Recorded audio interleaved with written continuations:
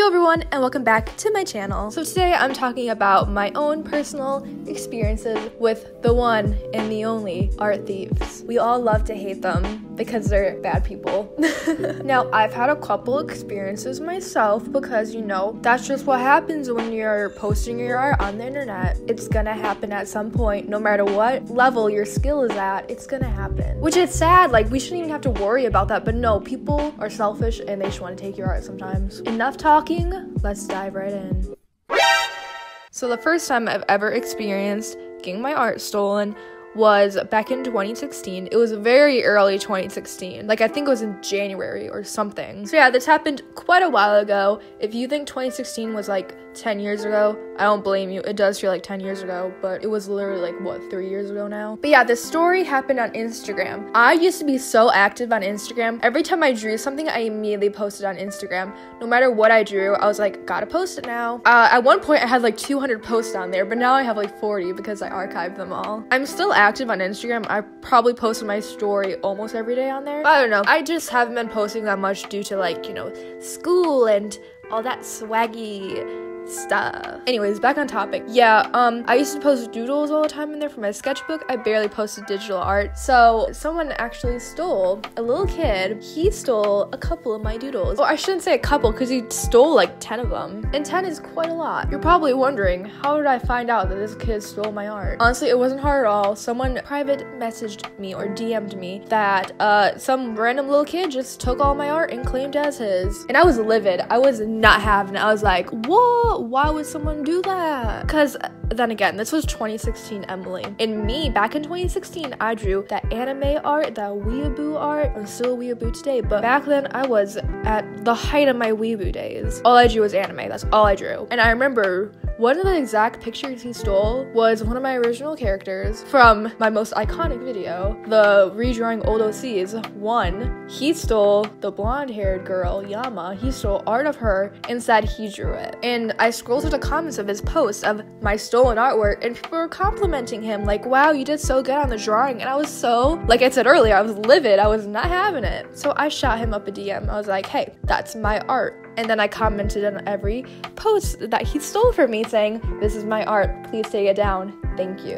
And it actually took a couple days for him to respond to me. He was still posting stuff. It wasn't my art, but he was still posting in between those couple days that I messaged him. I feel like he clearly saw my message. He just didn't want to respond. But then he finally did. After so many people commented on his post to take down the art, he finally got back to me. He told me he was sorry and he just liked the art. And I was like, okay, that's fine, but can you give me credit and not say the art is yours? Because like, that's the part that made me mostly mad. I'm fine with people posting my art and giving me credit, but he just didn't give me credit.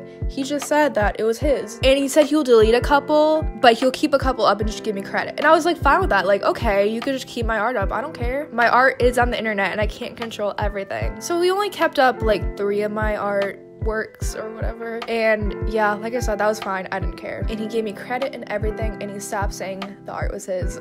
That's how the story basically ends. But I forgot to mention, I made a dramatic video on this art thief experience. If you've been following my channel since like 2016, you probably remember the video. It was like 10 minutes long and I just kept complaining the entire time of the video. I was livid. But yeah, that's the first story. I have another one, but this story is a little different. It's not really necessary someone stealing my art, it's someone stealing all my videos. So this all started in, I can't remember what year this was, but it wasn't that long ago. I think it was 2016 as well. I'll correct myself if I'm wrong. Hey guys, editing Emily here to interrupt your video. Yeah, I can confirm this happened in 2016 too, after a couple months after the first story happened. So yeah, there you go. Get back to the video. But I was at lunch at school one day, and I was scrolling through my notifications as I normally do when I go to lunch. And I got a message from Coco, who is a fellow YouTuber that I have been following for a while. And she said that someone stole all my videos. I was like, what? Why would someone do that? So I went to this person's channel and I was not very happy. They stole literally all my old videos, like old videos that you cannot find on my channel anymore, and they stole them all and re-upload them. And I went through basically every video and commented, please take this video down. It does not belong to you. Thank you. And to this day, a couple years later, I've never gotten any response from this person who stole all the videos, which makes me believe that it was a bot maybe who just re-uploaded video. I don't even know. I have no idea. I'm so confused about everything to this day, because who would want to upload my stupid old videos? Now, I did take down one video, and it was my face reveal. I gave it a copyright claim, and YouTube took it down because that was a very old video, and I just didn't want that on the internet anymore, because like I looked so young in it compared to now. Like, I didn't wear makeup back then, but now I wear makeup and stuff and actually care about how I look. So yeah, I copyright claimed that, and that's like the only video I've ever copyright claimed. Which honestly, it's my right to claim it because like it's my face and I technically own my face. But the other videos I just don't care about. Like, it's gotten so old to the point where I'm just like, fine, you could keep them up on YouTube. I just don't want to be associated with them anymore. I'll tell you the YouTube channel name.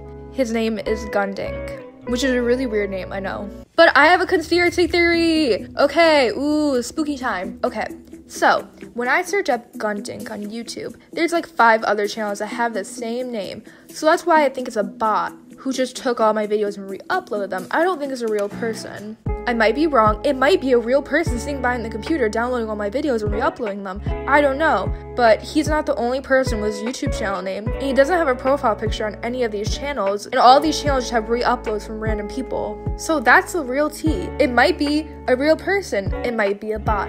I really don't know. And I probably will never know.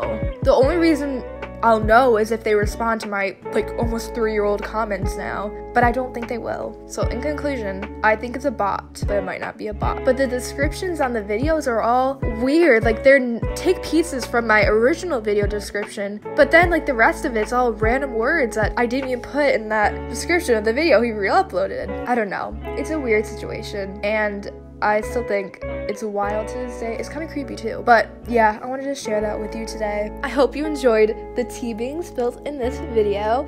If you want more of these Storytime speed paints, let me know, because I love making them because they're fun to make. And I love talking about tea because tea is fun to talk about. But yeah, thank you for watching. I probably said that already. If I didn't, then I'm stupid. So yeah, thank you. Bye.